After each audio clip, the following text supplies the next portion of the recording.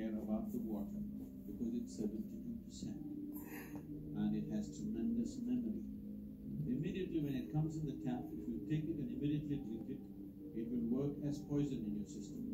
The air gets affected just by the sounds and the intentions and the emotion. Get some sun on your body every day because sunlight is still pure.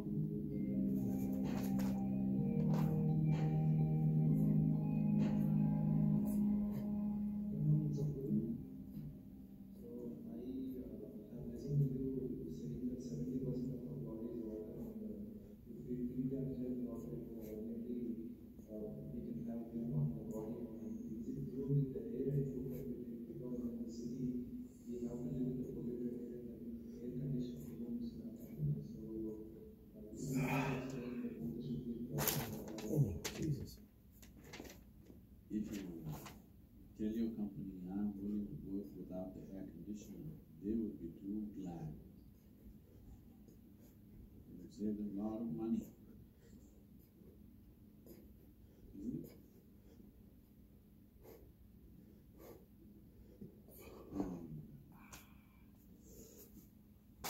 It would be good for you in so many ways. But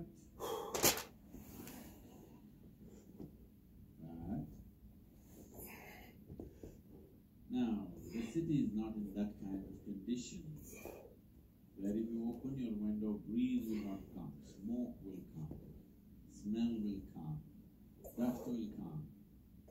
So, it's convenient. But you don't have to sit here 24 hours, only for work. Okay. Take a walk whenever you can. And anyway, 72% is water, 12% is earth, only 6% is air. In that 6% air is not always in the breath. Out of the 6% air that is here, it is only less than 1% which you are breathing.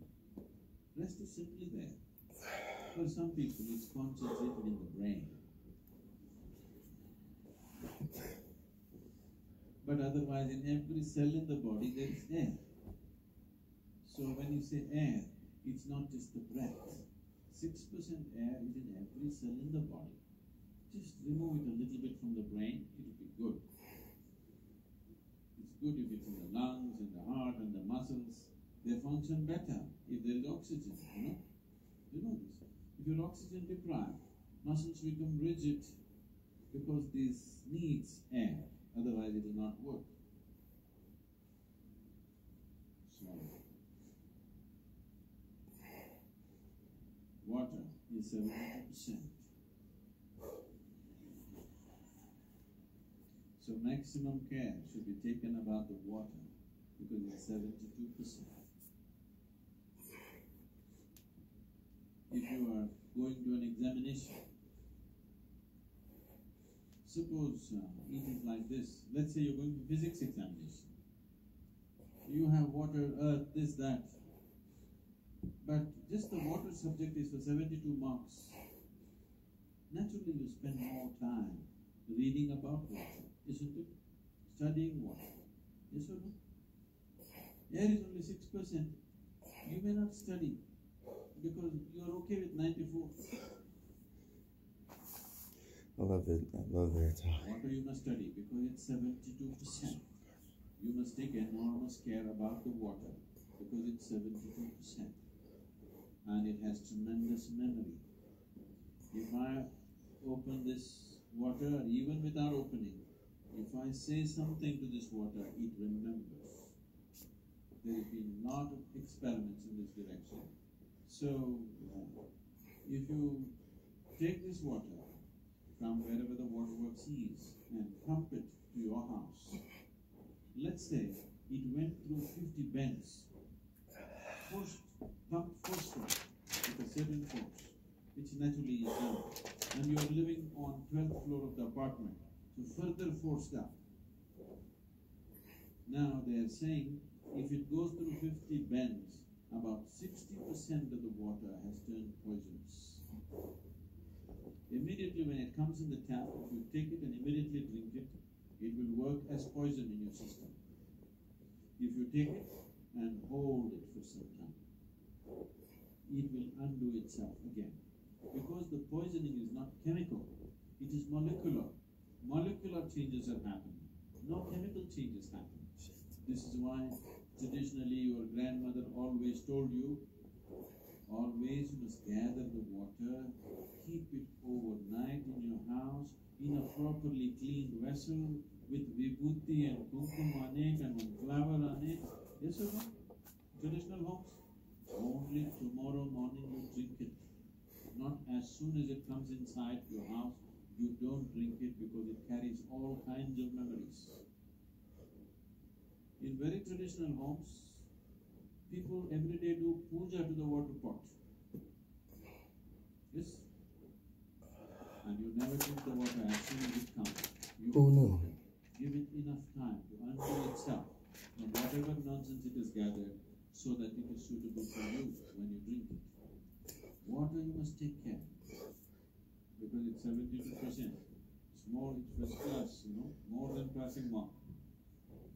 Next thing is food, because that's the earth. 12%.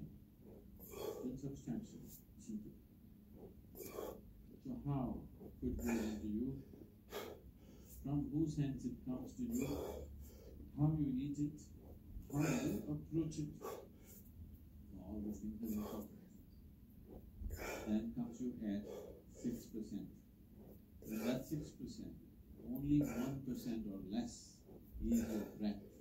Rest is happening in so many other ways. And it's important, especially if you have children, at least once a month, take them out somewhere, not to the damn cinema. Again, breathing everybody's nonsense. The air gets affected just by the sounds.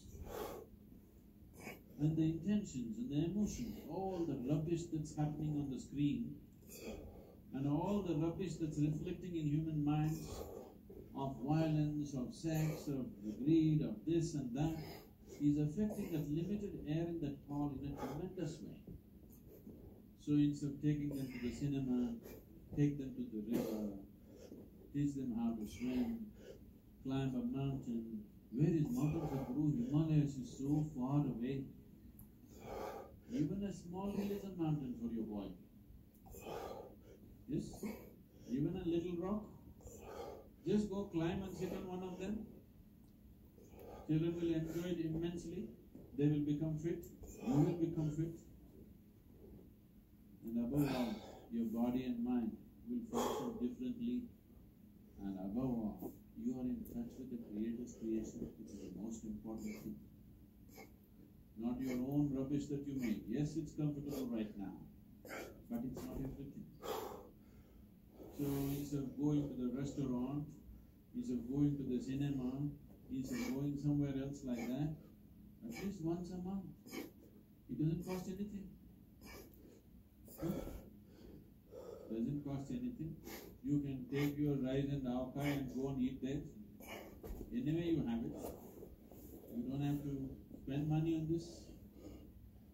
Even better, if you don't want to spend money even on the bus or car, all of you cycle. Just 3 kilometers, 5 kilometers outside Hyderabad, sit on one rock, just spend time there, feel the sun. It's very important you get some sun, air, good water. Come back, you are doing Bhuta Shuddhi in a very natural way.